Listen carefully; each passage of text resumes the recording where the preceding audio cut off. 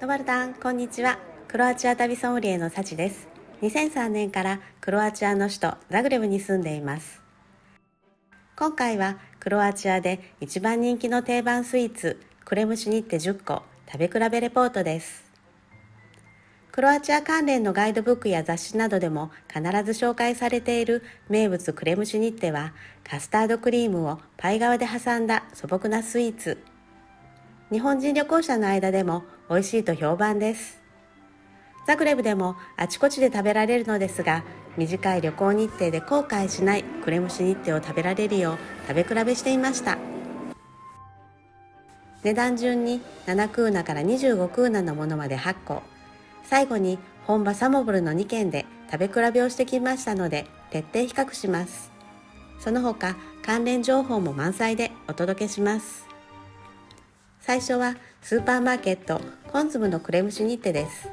1つ7クーナ約120円ですが、たまたま割引だったので5クーナでした。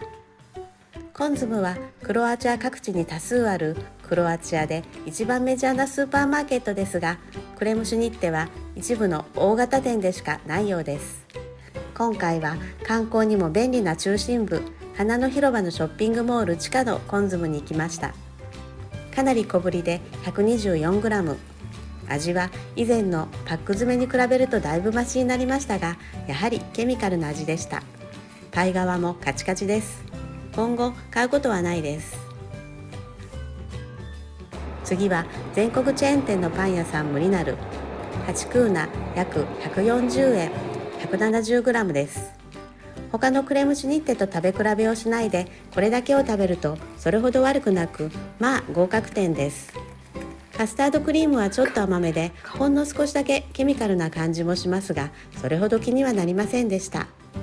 ただ皮がカチカチでパイ側というよりやはりパンのような食感でした。ムリナルも小規模店では売っていませんが、お手軽な点は良いと思いました。いよいよここから5つはザグレブ市内中心部のケーキ屋さんの登場です。値段も質もこのカテゴリーはもう十分満足がいくレベルになっていてびっくりしました。いずれの店も座って食べられるスペースがあり、コーヒーなどドリンクも頼めます。ザグレブ市内に3店舗展開するマグノリアのクレムシュニッテは10クーナ約170円 267g、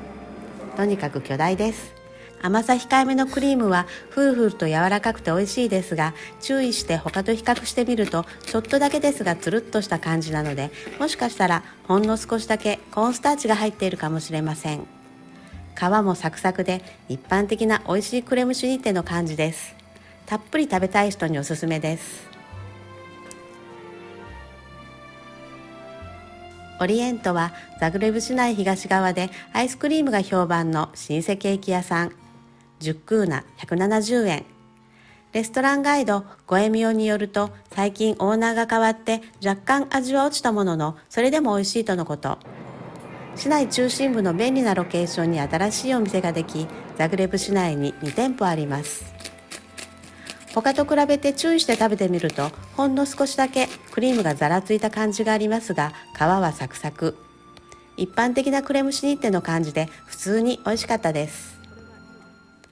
ビンツェクはザグレブのケーキ屋さんでは一番有名で、日本のガイドブックや雑誌でも常連です。市内に8店舗展開しています。11クーナ約190円。今回はコロナ禍で店内に入れずテイクアウトにしたところ、チョコレートがトッピングされたザグレブシュニッテを渡されました。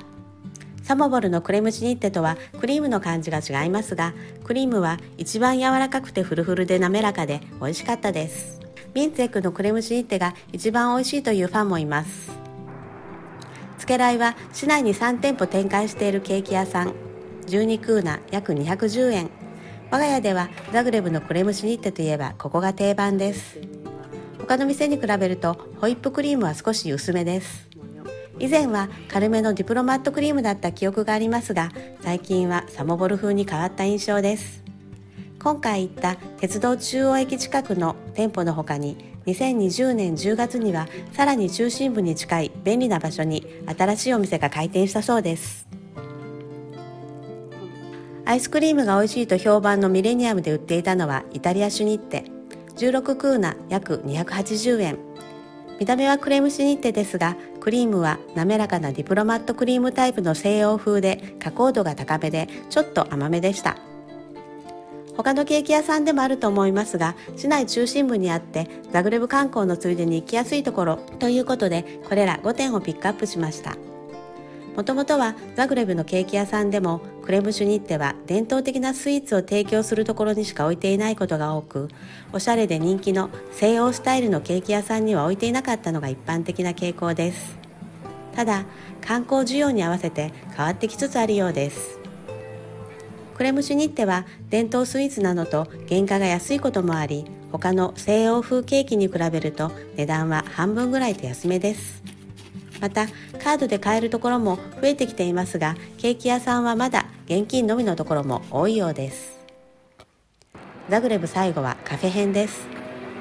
国立劇場近くのカフカズはザグレブに古くからある老舗カフェ。最近おしゃれで洗練された雰囲気に改装され、食事もできるようになりました。カフカズのクレムシュニッテは25クーナ約430円。お値段はケーキ屋さんの2倍ですが、物もだいぶ違いました。まずクリームはカスタードクリームと生クリームを混ぜ合わせたディプロマットクリーム。その上にさらに生クリームがたっぷり乗っているので、濃厚クリーミーで美味しいのですが重めです。しかも巨大だったので、普段はクレムシュニッテはペロリと1個は軽く食べられるのに、今回はまさかの完食できませんでした。ランチの代わりにするにも多すぎました。2、3人でシェアすると美味しくいただけると思いました。リッチで濃厚ヘビーなクレムシュニッテをたっぷり食べたいならおすすめです。隣国スロベニアの観光地ブレッド湖名物のブレイスカクレムナレジーナに似ているなと思いました。こちらでは食べませんでしたが、ザグレブの中心広場イエラチッチ広場に面している老舗のカフェマラカバナにもクレムシュニッテありました。23クーナ約400円でした。最後に本場サモボルにも行ってきました。サモボルのクレムシュニッテは雑誌やガイドブックの取材で何度か厨房に入れてもらったことがあります。カスタードクリームにメレンゲを練り込むのでふわふわ軽いのが特徴です。素材はサクサクのパイ側のほかは卵、ミルク、小麦粉、砂糖だけ。生クリームは使いません。作りたてに当たるとほの温かいクレムシュニッテが食べられます。サモボルのクレムシュニッテの有名店はウープロラスとリワディッチの2軒。2軒ともサモボル中央広場に面していて60メートルほどしか離れていません。味はほとんど違いは感じられませんが、あえて言うとリワディッチの方がほんの少しだけ甘めかもしれません。この日は春めいてきた雲一つない晴天の日曜日の午後。しかもコロナ禍で2ヶ月半ぶりにテラス席でカフェが営業できるようになった最初の週末だったこともあってか、大変なにぎわいでした。リワディッチは広場に面したテラス席はいっぱいでしたが、日が当たらない中庭ではすぐに座ることができました。その前の木金と食べ比べをしていたので、クレムシュニッテ食傷気味でもはや苦行の感じがしていたのですが、予想外に軽くていつものように一人で1個美味しくペロリといただきました。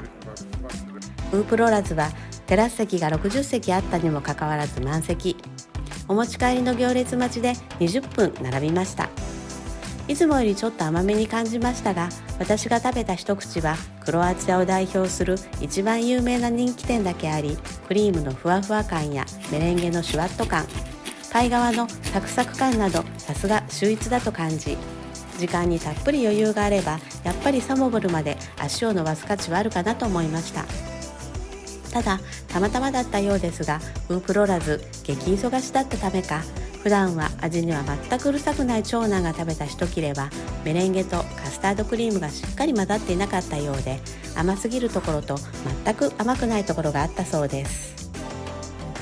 クレムシュニッテはもともとはザグレブの郊外サモボルの町発祥です。できればサモボルで食べるものが一番美味しいのですが、公共交通機関を利用した場合、片道だけでザグレブから約1時間かかるのが難点です。ザグレブの観光地化に伴い、あちこちで美味しいクレムシュニッテを食べられるところが激増してきています。また質も以前に比べかなり向上したため、時間に余裕がなければ無理してサモボルまで行かなくても十分満足できるクレムシュニッテが食べられるようになってきました。クレムシュニッテ食べ比べいかがでしたでしょうか。クロアチア旅行で美味しいものを失敗なくお楽しみいただけるといいなと心より願っています。今後もクロアチアの美味しいもの食べ比べご紹介していきます。その他の食べ比べなどのご希望がございましたら、ぜひコメント欄にお願いします。クロアチア旅ソムリエでは、大人のためのクロアチア旅行お役立ち情報をお届けしていきます。この動画がお気に召していただきましたら、チャンネル登録して応援していただけると励みになります。最後までご視聴いただきましてありがとうございました。それでは次の動画までさようなら。フバーラ、ドビジェニャン。